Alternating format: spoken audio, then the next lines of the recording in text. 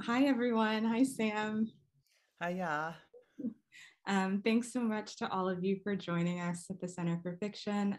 As Melanie said, it's a wonderful bookstore in Brooklyn, in Fort Greene. I love to go there, and I hope that all of you will get the chance to visit, not just virtually, but in person, and purchase Sam's book there. Tonight, we are here to talk about The Family Chao, Sam's third novel, her fourth book of fiction, a gorgeous, fun, and in some ways it felt like, I don't know, it felt like old school in like a really pleasant way. And so I'm really excited to talk about this novel. Before we get into it, Sam, would you mind reading just a little bit for us? Sure, thanks. Yeah, I'll read from the beginning. Um, okay. This is part one, and it's called They See Themselves. For 35 years, everyone supported Leo Chow's restaurant, introducing choosy newcomers by showing off some real Chinese food in Haven, Wisconsin, bringing children, parents, grandparents, not wanting to dine out with the Americans, not wanting to think about which fork to use. You could say the manifold tensions of life in the new country, the focus on the future, tracking incremental gains and silent and losses were relieved by the fine chow. Sitting down under the dusty red lanterns, gazing at Leo's latest calendar with the limp haired Taiwanese sylphs that Winnie hated so much, waiting for supper, everyone felt calm.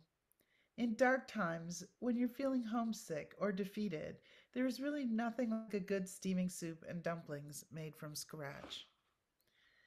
Winnie and Leo Chow were serving scallion pancakes decades before you could find them outside of a home kitchen. Leo, 35 years ago, winning his first poker game against the owners of a local poultry farm, exchanged his chips for birds that Winnie transformed into the shining, chestnut colored duck dishes of far off cities. Dear Winnie, rolling out her Bing the homemade way, two pats of dough together with a seal of oil in between, letting them rise to a steaming bubble in the piping pan. Leo bargaining for hard to get ingredients. Winnie subbing wax beans for yard long beans, plus home growing the garlic, greens, chives, and hot peppers you used to never find in Haven, their garden giving off a glorious smell. You could say the community ate its way through the Chow family's distress, not caring whether Winnie was happy, whether Big Chow was an honest man. Everyone took in food on one side of their mouths, and from the other side they extolled the parents for their sons' accomplishments, heaping praise upon the three boys who grew up all bright and ambitious, who earned scholarships to good colleges, commending them for leaving the Midwest. Yet everyone was thankful when the oldest, Dago Chow, returned to Haven. Dago coming home to his mother, moving into the apartment over the restaurant, working there 6 days a week. Dago, the most passionate cook in the family. Despite the trouble between Winnie and Big Chow, everyone assumed the business would be handed down fairly, peacefully, father to son. Now, a year after the shame, the intemperate and scandalous events that began on a winter evening in Union Station, the community defends its 35-year indifference to the Chow family's troubles by saying, no one could have believed that such good food was cooked by a bad person. Amazing. Thank you. Thanks. Um, so when I said old school before, I think what I was trying to get at is that there's like a maximalist nature to this book. Like it's ambitious and roving in a way that made me think, of course, of Russian novelists, which leads me to the first question, which is I know that this novel is an homage to the brothers Karamazov. Can you talk a little bit about the influence of that book and kind of what made you want to write something in response to that? And I guess more specifically, like how one draws from another book in order to write your own. Well, you know, first of all, I've never wanted to write an homage. It's never been something of any interest to me. But I also am kind of an obsessive person. And at a certain point in early middle age, I got obsessed with the brothers Karamazov. It was right before I moved to Iowa City. And so I made some of my students read it with me. And actually, a lot of them in the last, I don't know, month have actually talked to me. Some of them have interviewed me. Like, holding the book in their hand that they read when they were in the program, which was Aw. really wild and touching. That they remember the book. It's an incredible, wild book. And one of the things that any person in the sort of creative writing sphere notices about Dostoevsky, but particularly I think about this book, is that it breaks all of these rules that we were taught, or that we taught in my case. I mean, I think first of all, I never majored in English. I didn't do the things that I think most writers do. I always wanted to be a writer, but I was busy trying to pursue like a professional path to please my parents.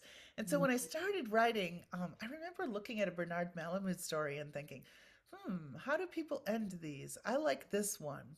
And I had no language to explain like why or what he was doing.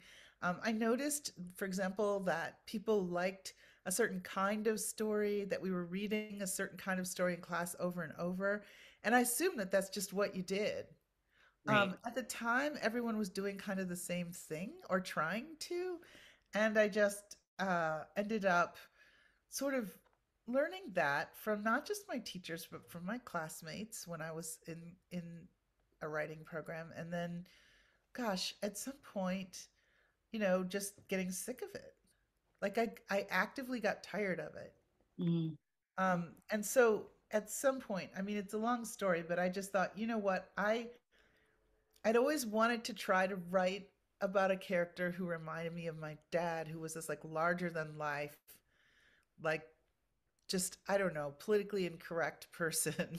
And I never saw a character like him in the things we were reading, and then I read the Brothers Karamazov, and I thought, he's the person. He's the person who has that emotional range to cover the craziness that I remember growing up with.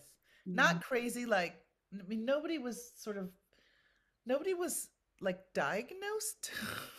It's Right. more like we were just really loud, emotional, like dramatic, like Yeah. um it felt different once I tried to put it on the page, and not until I found the brothers Karamazov did I think, okay, somebody has tried to put some of this on the page, and having seen that, I thought, okay, you know, how did he do that? And that those kind of questions always start you off in a direction, and um, so yeah, it's been a really great time. It was a great and fun experience writing the book, and partly because I felt like I was just sort of doing things I wasn't supposed to be doing, basically throughout. I love that. I admit I've never read the Brothers Karamazov, so I felt like I was coming into this at a at a kind of deficit.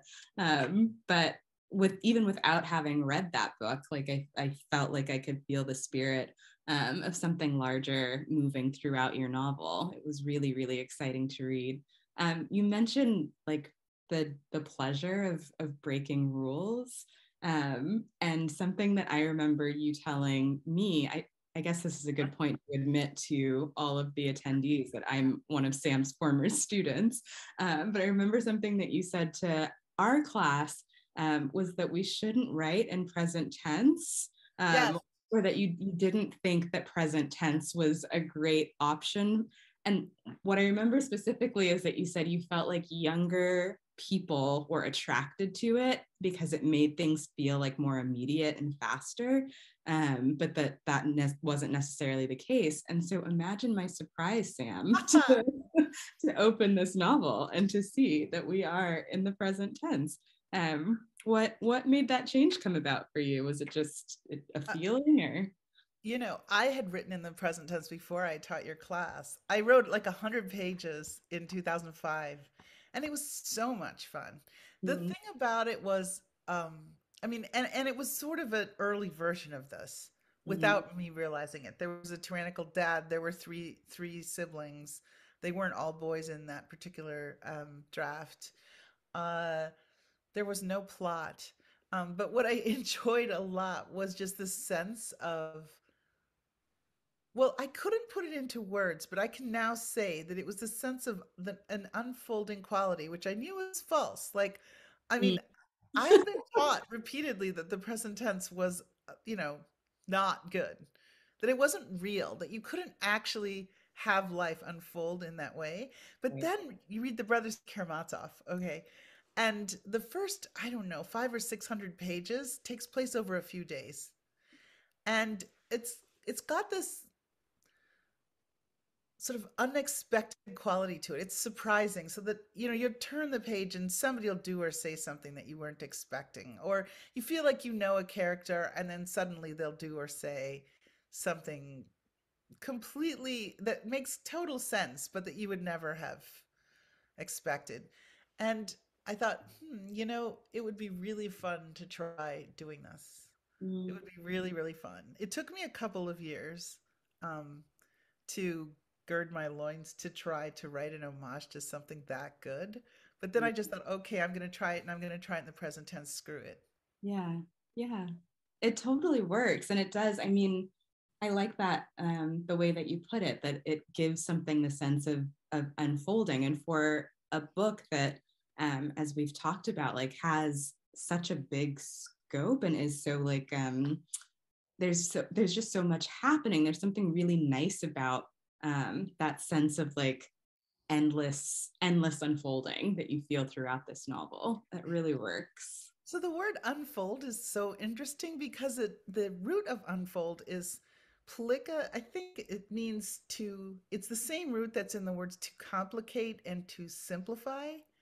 And Hmm. so when you're writing something that moves forward, and the idea of an unfolding is that I mean, there's this really fascinating part about unfold in an essay by Elizabeth Bowen about writing novels, but she describes like the idea of a dress that has been unfold, taking a dress that has been well folded out of a dress box. This is back in the 19, you know, 30s.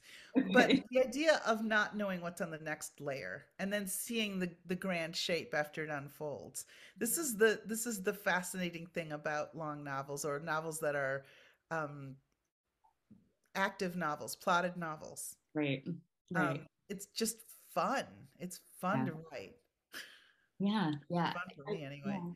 Absolutely. And I mean, you can feel the fun as you're reading it. It felt like the kind of novel, I don't know, the last novel that I wrote was very like intimate and insular, and everybody's depressed. And not that it wasn't fun to write, but it didn't feel like as free as this novel felt. And I felt as I was reading it, I just kept thinking, oh, Sam clearly enjoyed writing this. Like it Yeah, just, I did. see that. You could feel Yeah, that. my life was so hard, because I had so much to do that I needed something to distract me and entertain me. Otherwise, I don't think I would have wanted to go to my desk, because the rest of my life was full of stuff. Yeah. I had family, I had all these things happening in my outer life, and then the job, Yeah. is kind of complicated, time consuming. So I needed something that would really entertain me. And yeah, no, it was so much fun. Um, writing, trying to write a book that had plot in it was fun. I Mhm. guess, is that another thing you mean by old school? I think so, actually, Yeah. which is funny because I feel like we never really talk about. I don't remember having teachers who like kind of talked directly about like how to do plot. Like everyone just kind of No. talks around it, or like we know that it's Considered like tacky. exactly, and Well, that it's considered tacky to talk about. to talk about it, but obviously like you need every book like needs something that's propulsive happening. It's not necessarily going to be like a sequence of related events. But this novel is so heavily plotted, which does take me to another question, which is like, where does it begin for you? Was it more, characters? Was it the plot? Was it, did you move around as you wrote it? Did you like know a specific scene or scenario and were writing toward that? Yeah. Also, I imbibed the Brothers Karamazov. Like I swallowed the book. I read it so many times, and I taught it a number of times informally and once formally. Mhm. And so I really, um, I really felt the book inside of me. But it's funny because I'm reading it again now after not looking at it for 6 or whatever many years it was while I was writing it. And I'm fascinated by, well, I mean, there are things in the book that are in my book that I hadn't noticed. For example, I was really interested in these back alleys in Iowa City, behind the houses. And then I was just reading the other day and they're talking about taking the back way, the back route. And I realized that, okay, there's a back route in that book too, and I forgot. I was obsessed with the alleys here, and the sort of outward facing versus the inward facing. But I would say that the thing about that book is that it has a, let's see, I mean it has like a very basic idea. Somebody dies unexpectedly, um, then somebody is accused, and then there's a trial. And Mhm. that so but the book is interesting to me. I mean, it was obviously one of the first murder mysteries, so that's really exciting. But the book is interesting to me because it doesn't start with the way that things do now, like where it starts with the picture of the body. But this isn't like this book starts by describing the conflict that led up to the things that happened. Yeah. And that made total sense to me. I mean, generally as a character writer, I guess I just felt the characters moving into the story. Like these characters literally walked around in my brain, came in, started talking, did whatever they were going to do. There was very little direction from me. They're not the same characters as the ones in the Brothers Karamazov, and the setting is different, and their ethnic background, cultural background is very different. Right. But for some reason, they just existed. It was really interesting, and I think it had something to do with this idea of trying to be as open as possible to surprise. Like I had just gotten very sick of controlled work. I felt like my work was really controlled and I was tired of it. And I Mhm. remember this, it was like my first workshop. My first there was a guy in my first workshop who was kind of annoying to me. You know, but he said something to me like at some random event. You know the way it is where when you're going to school with people, you run into them at like the grocery store and they're talking about like somebody's work. Right. Um, but they said to me, your work is, I would say that the flaw of your work is that it's too controlled. Just randomly. Like people are always sort of offering this like slight aggression. It's just like, wait, I didn't hear, but actually I found, what, sorry, did this never happen to you? No, it happens. It definitely happens. Yeah. The unsolicited advice, or yeah, for Or sure. even after, especially if you do well. I Yeah. mean, you were telling me something about that today, and I thought about it. I think that so this person said this, but the fact is that a lot of times, if you can just take a deep breath and face what somebody says to you, there's a message in it.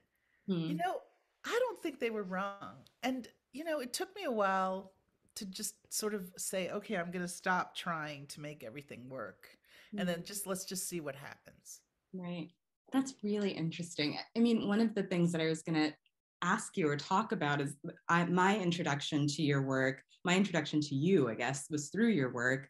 My freshman year of college, Patricia Powell, the novelist, assigned Hunger to our class. And so I read that when I was 18, and I was so blown away by it. And I Wow. feel all of your books since then have been very different, but there's Yeah. still that feeling. And I think this is something that like immigrant writers get all the time. Like you're told like about how much your work has this sense of restraint is the word that's often used. Yes. You're so restrained, it's so quiet, like that kind of language. Yes. And I don't know if that's like, this idea that like because we are, foreign to this country, like we feel like we need to be polite and kind of polished and quiet and meek. And again, like the thing about the family Chao that I found so impressive is everyone is so boisterous. They're All loud. the characters are loud and boisterous, not at all restrained, not at all controlled, but the novel itself like embodies that feeling too. So it's interesting to hear you say that. Um, Gosh, it's really great to be talking to you about this because I've been trying to explain this to people, but not everybody gets it. yeah. Like they want it's like this lives of quiet desperation. But I mean, I felt like I had been encouraged to write sort of low key stuff by the sort of like extreme nature of the workshop as it was when I was in it, which Mm, I can't even begin to describe. But I mean, no adverbs, no adjectives, no metaphor, the whole thing. Um, right. one of one of my favorite professors told his child that he was only allowed to use two exclamation points in his entire life. Like I in his know. writing or in His life. all I of don't his know. writing his entire I life? don't know. I don't know what he I was Wow. no, it was completely like that. And so Yeah. it just kind of blended with this idea of coming to another country and then the silence that is the old country. And that is what my first book was like. Yeah. So, yeah, the silence that it is the old country that cannot be discussed because it is no longer in the present and time becoming place, Mhm. place and time. It's completely interesting and I'm still interested in it. But that was not exactly everything that happened to us. I mean, we were loud. We were, I say we were living lives of noisy desperation. Like Right. there was Right. a, there was verbal abuse. There was, like just a lot of laughing in our house when I grew up. And it Mm. was funny because I would write these books, and it's true that each of my books is different from the one before it. But one thing they have in common is they're not very funny. And some of my friends were like, "Well, Sam, like you can be funny. Like your work is so serious." Yeah. That's really funny. Yeah. Yeah, and it's like where can we bash away a little bit to create room for immigrants who misbehave and Yeah. make jokes? Because because I mean, I don't know. I think some people have been made very uncomfortable by the fact that the characters do bad things, Yeah. and yeah. Yeah, I mean that's a thing that you suddenly you're meant to like represent the entire race, the entire country. Like it's really like a burden that I do not see put on white writers. Like they No, almost never never. get this question ever. And I just really admired the fact that this book completely threw that on its head. Like so many people behaving very badly and it's fun and it's and it's fun and it's allowed and yeah, it made me think I want more noisy desperation in my own life. What you were saying about your friends saying that you're really funny and they don't see that in the work. One of my good friends in college, I remember her saying one day, yeah, people are going to know you for your writing and it will be all of this like very serious stuff and no one will know how weird you are. And so maybe one day there will be some from me like a really weird book and people will like will see that part of me too, but that's interesting. I think there are these parts that we're kind of trained or taught to hide from the work for some reason. um Well, there's all kinds of interesting reasons. Like I think about my dad. When he was in a strange city and he had to take a cab, he would always overtip the driver because he was worried that the driver was going to think that all Chinese people were cheap. mm, He who he was just worried about that yeah. because this is the stereotype. And I'm like, give it up, dad. Stop fighting the stereotype because they're going to think what they think.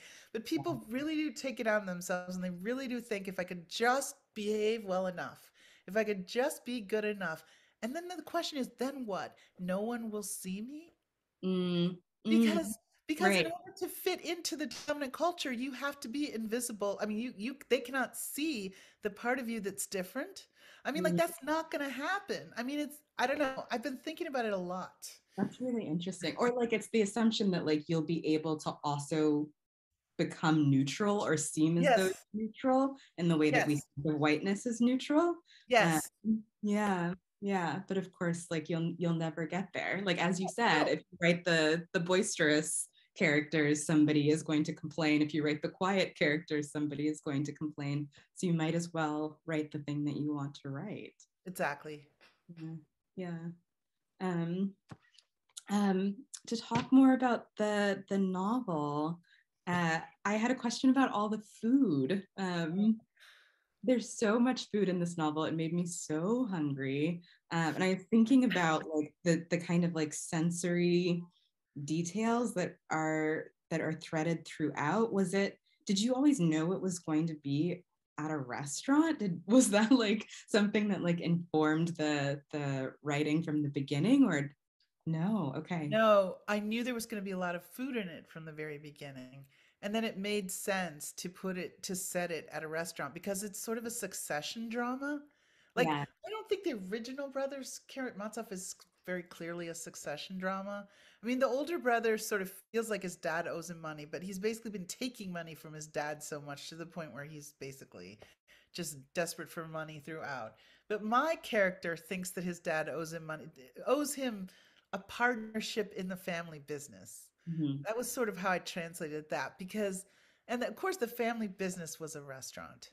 Right. Because I was interested in writing about food, and I was particularly interested in writing about the way that, Chinese American people of my generation had to adapt their palates to the country they happened to be living in.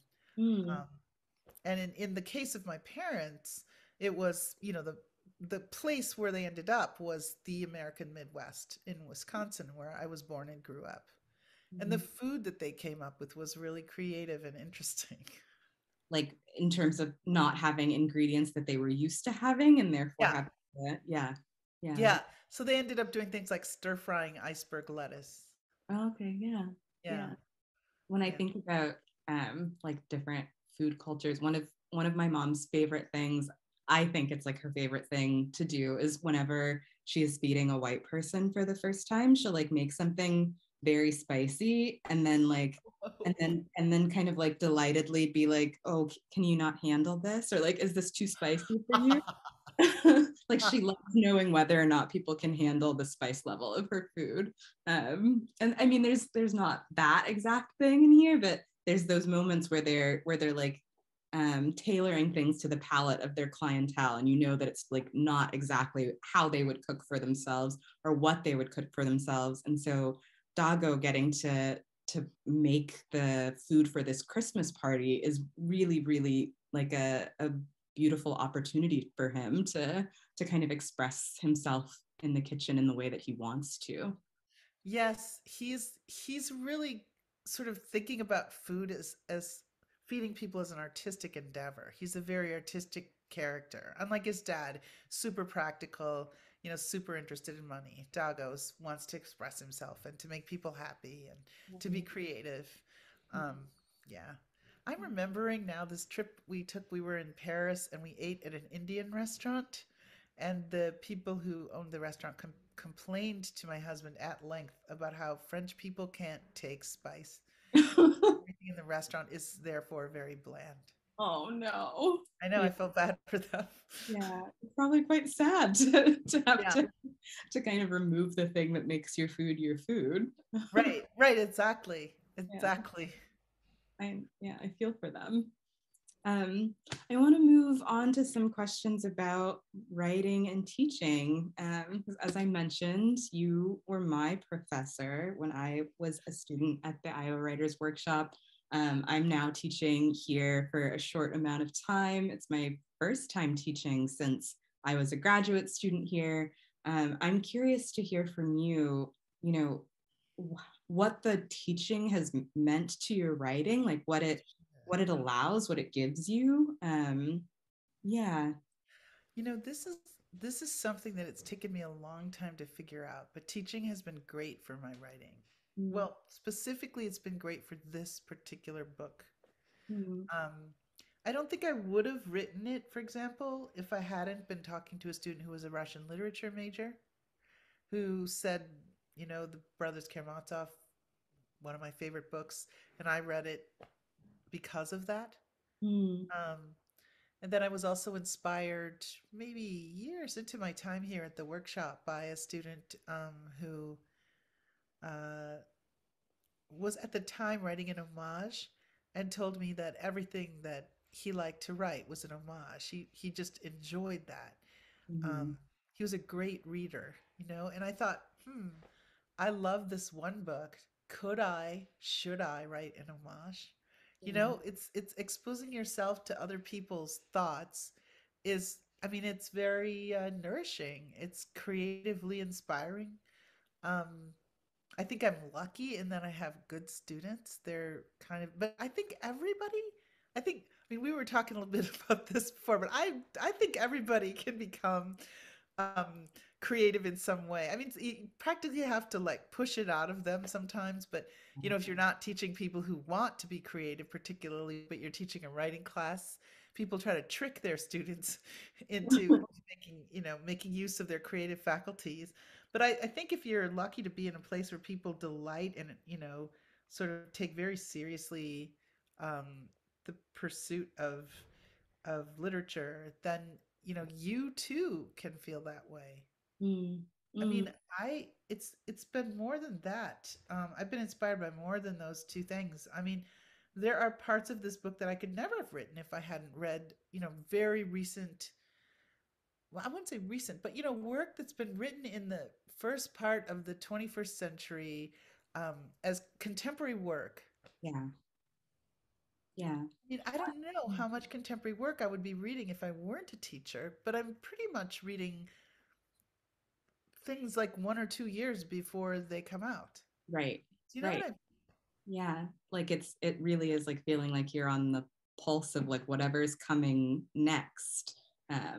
And you can see these Yes. little trends happening within your class before Yeah, there have been some interesting trends.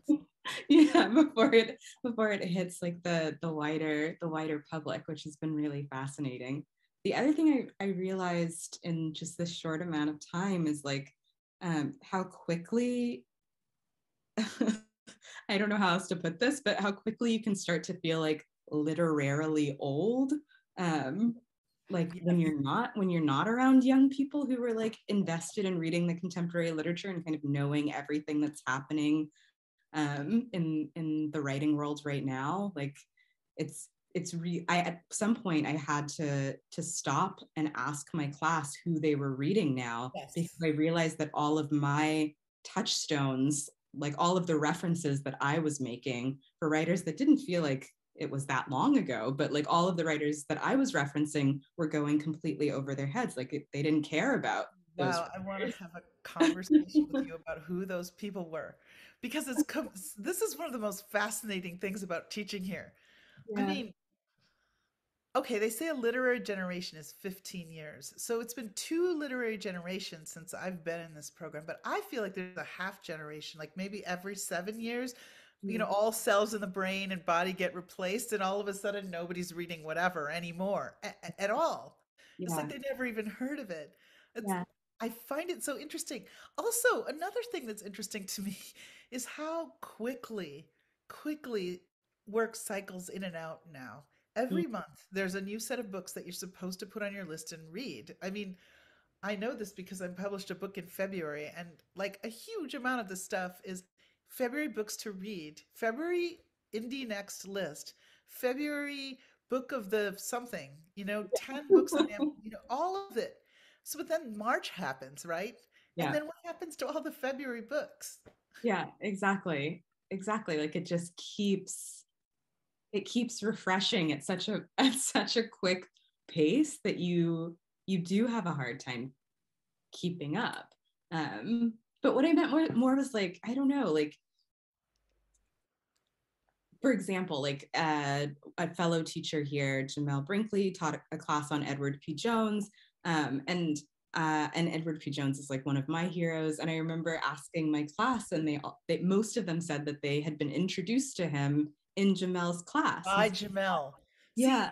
that is wild to me. I was like, how had they not read it before? Like, it didn't feel like that long ago that I was a college student and they were teaching Edward P. Jones to me as a college student. So at any rate, it's just this feeling Oh, of like wanting to get back on the pulse and to like know what the like next thing that's happening is, that I find really, really generative about being here. it is generative, but can I also say that you can reject the pulse? Like if the pulse is heading a direction, you can sit and watch and think, oh, that's quite interesting. And I know that in 3 years, they'll be moving on to something else. That's true.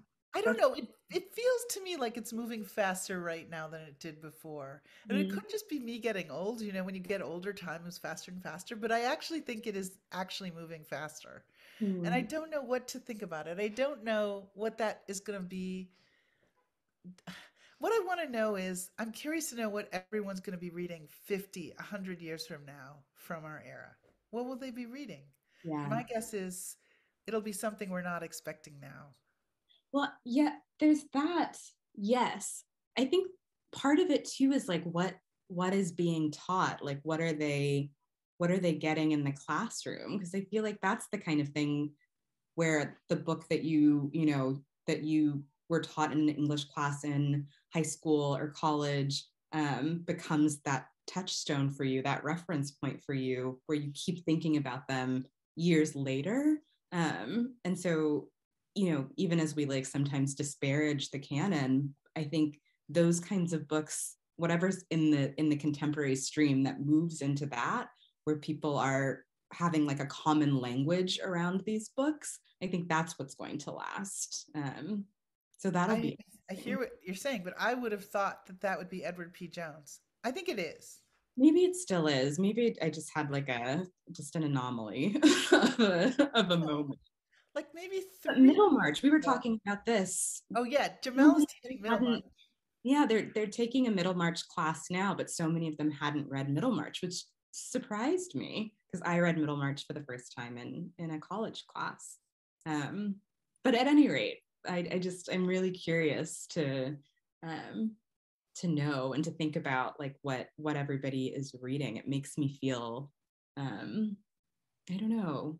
There's some new energy happening, which I There's really always new energy and there are always surprises. Like I won't name any names, but somebody at a bookstore that I'm very familiar with um, was telling me that they had ordered like a ton of these 3 books for the holidays this year. They just thought because I guess it's one of these things. It's in the bookstore world where you are supposed to order like a ton of a few books that everyone will be wanting those books.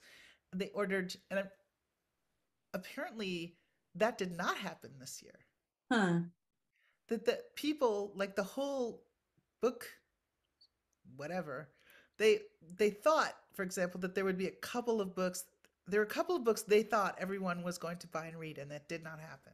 Oh, that's So everyone interesting. was going off doing something else, which I think is cool. Like I think it's one of the best things about readers that they share their work with other people. That books have these lives that the industry or whatever it is can't predict. Yeah. Um, Yeah. so yeah, and you can feel that, I guess, when you're teaching. You can sense like what people are moving toward, which is interesting. Yeah, that's absolutely true. That's absolutely true. But Um, that's so interesting because I think of you as being like, of course you would know exactly what they're reading, but of course they're like you were in the program a little while ago, not that long ago, but I'm long a enough so little that off. Like I do know what they're reading. Like I had heard of all of the books. I had read many of the books, but I didn't realize how deep of an impact those books had made on them so quickly, like so soon for those to be the books that they were like wild about. so That was interesting. to me. And they're great books, and they're right. Like, and it's been really interesting to think about. I want to say to the audience, if you haven't had a chance to put a question in the Q&A box, please do so. We're going to move into that portion of the talk now. And we'll start with a mutual friend of ours, Daniel Orozco, um, who was, I think, with you, Sam, my thesis advisor when I was at Iowa. Oh, Um, too wild. yeah, That's so just wild. hi. Daniel says, hello, Sam. Will you ever write short stories again? Thanks. Um, that's a really good question. I was really inspired by your short story, Daniel. He wrote this really cool short story that someone brought to a seminar and taught. I don't know if you knew, Daniel, that Craig Collins gave Margot that story that you read at the conference, and Margot taught her entire seminar. I was there. Um, it, I think I would love to write short stories again. I feel like my life is sort of against short story writing. And the only reason is that I just don't get like stretches of time. And when I do have any time at all, I'm usually sort of recovering from a book that I've written or trying to write a book like a novel. Um, Only because it's like a big enough project so that I can hang on to it. It's like hang on to the back of a large animal as it walks through the forest. You just hold on tight, and if you keep doing that, you can get somewhere. But with stories, um, I just feel like I need more time to to keep starting and stopping. It just takes so much energy. Um, so yeah, I would love to do it. I think about it. I think about it. Mm. Oh, look, somebody wants to know Yeah, what there are books. more. Alina asks why we aren't saying what books. I wasn't trying to keep it a secret. The books that my students have been talking a lot about include Luster by Raven Yes. Leilani, which I adored. Carmen Maria Machado's books, both In the Dream House and Her Body and Other Parties, both excellent. Carmen's another workshop alum. The Idiot by Elif Batuman came up a lot, which again, I really loved. I think she has another book coming out soon. So if you're interested in that, I think my students are really excited about that as well. Yeah, so those are some of the recent books that people seem to be incredibly inspired by and interested in. And then to get to another question, um, I hope I don't mispronounce your name, Sanjina. It's Asks, Selena. Sanjana. Mhm. Okay, she asks, well, she says, hi, Sam. And then she says, when Hi. you started writing funnier fiction, did your reading taste change and how so? No, because I'd always been reading fiction that I thought was funny. I just started looking at it differently. Um, I mean, there are some there is some really fiction that's funny. Well, for example, I mean, you can read certain stories by Deborah Eisenberg are so funny that you're just screaming with laughter at the funny sort of like moments in the dialogue where people sort of speak around each other. Little moments like that I've always noticed. And I suppose that you could say I actually I grew up reading stuff. Mark Twain, James Thurber. I was always reading funny stuff, but I say that the thing that I've read, I mean, Dostoevsky is funny. This book, The Brothers Karamazov, is funny. I enjoyed Patrimony by Philip Roth. This is a book about his dad, because, of course, dads are a big theme in my book.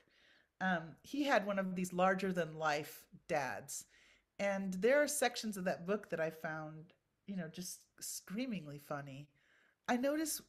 Started noticing how he wrote funny things. He tended to um, escalate. There wouldn't just be one joke, there would be maybe three.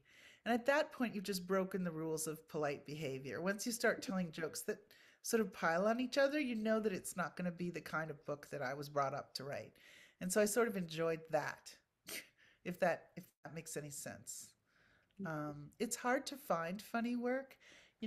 I've talked about it with teachers in various places, not at the workshop, but other places, that students think that what they write should be very serious. That's one problem. And then another problem is that when you do try to write things that are funny, there's no guarantee that other people will laugh. And And if people fail to laugh, you have failed. But you failed more spectacularly than people who are just sort of not trying to be funny, Right, I think. right, There's something really uncool about trying to be funny and then not being funny. right. Like in some way, it feels like the stakes are higher, Yes. Yeah, yeah, that's interesting. Thank you for the question. Peter asks, well, also says hi, Sam, and then asks, would you or would be super curious to hear what sorts of trends you see happening in current generation of workshop fiction as well as previous micro generations. Oh my goodness, micro generations. I mean, there was a period when it's interesting. It has to do with who they're reading. When I started teaching, I don't remember who everyone was reading because I was so shell shocked. But I remember a period when people were reading David Foster Wallace. Do you remember this? Yeah. A lot of it. And it Mhm. was shortly after his death. It wasn't right around, well, maybe around his death. Then I remember people were reading Dennis Johnson, a ton of Dennis Johnson. Then there was sort of a interesting Kazuo Ishiguro. There was a lot of Kazuo Ishiguro. Mhm. Zadie Smith. Uh, I mean, let's see, other micro. I don't know. It, there are also periods where I think that different people are obsessed with different things. The program is so big that there are kind of groups of people that don't all read the same things. Yeah, that's true. Um, Last year we had some Amy Barrowdale fans in the program, and it was really great because we could get Amy to come and like talk to us on Zoom. Like one time she zoomed us from her car. Um, but there are groups of people who just get obsessed with certain people. Yeah, Um, totally. And uh, the books that people talk about also obviously like they change from year to year. I remember my first year, everyone was reading Bolaño to yes, like everyone was yeah, obsessed with the book. obsessed. And Yeah, Elena Ferrante, everybody's sort of been reading Elena Ferrante. Um, pretty consistently. Okay, from Ruben, who also says hi, Sam. I How do Ruben. you how do you write a novel with a large cast? Loving the cast in the family Chao. Oh, that's interesting. I mean, I think you have to kind of relate them to the bigger picture. If you start to feel the big picture, then the roles that people have within the larger scheme sort of help define them and their characters and, just details and personalities.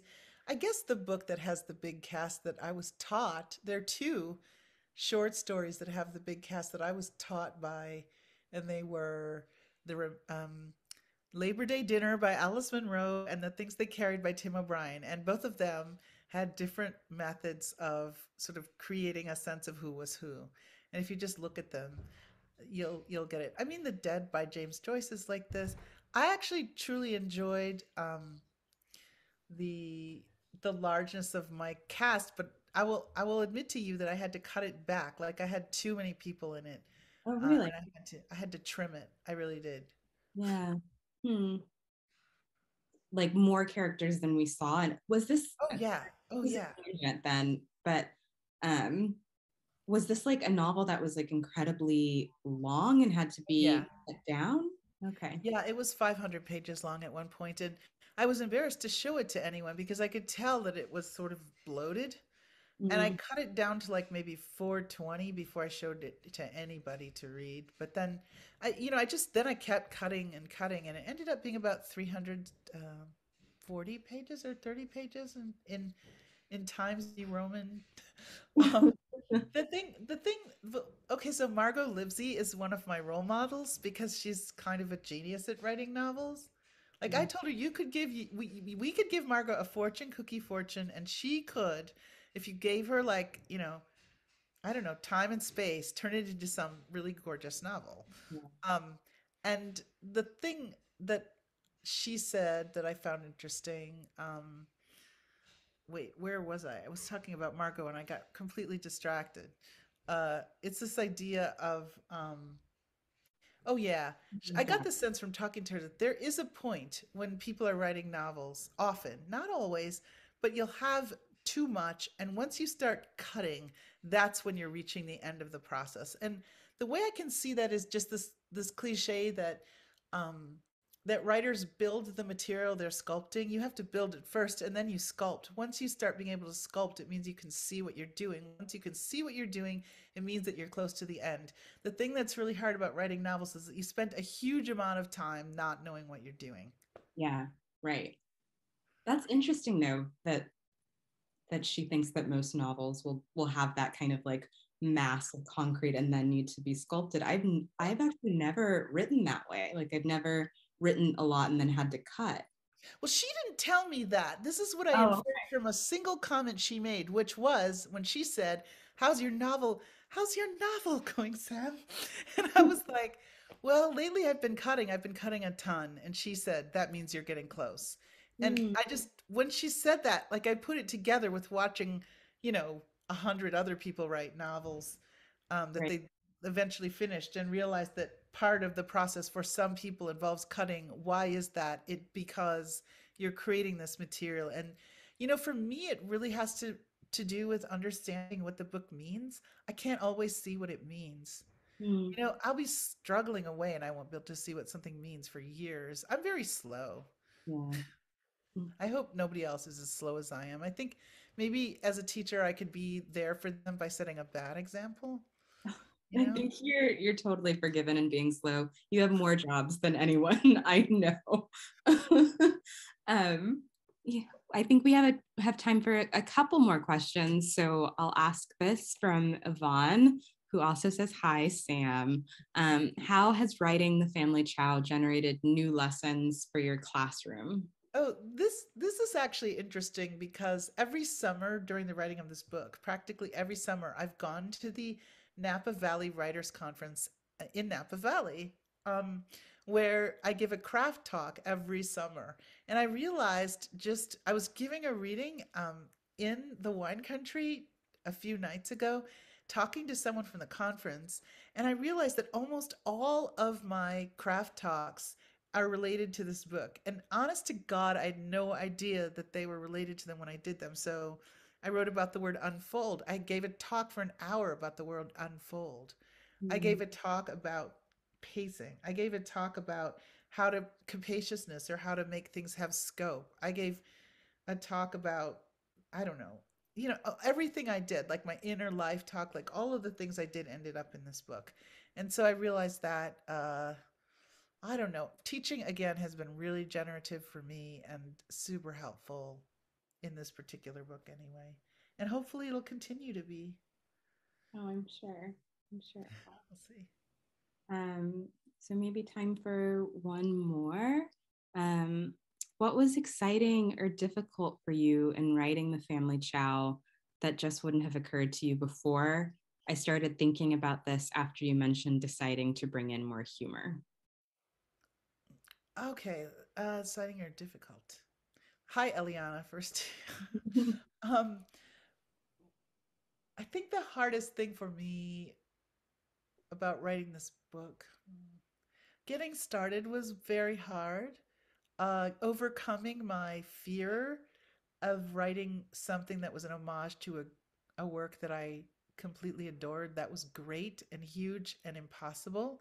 It's a very strange book. I mean, I was just reading it again, as I was saying, and the characters are really, I mean, they're they're bigger, they're all larger than life, and I'm not sure now that I'm reading it again that I understand them, not a lot of them.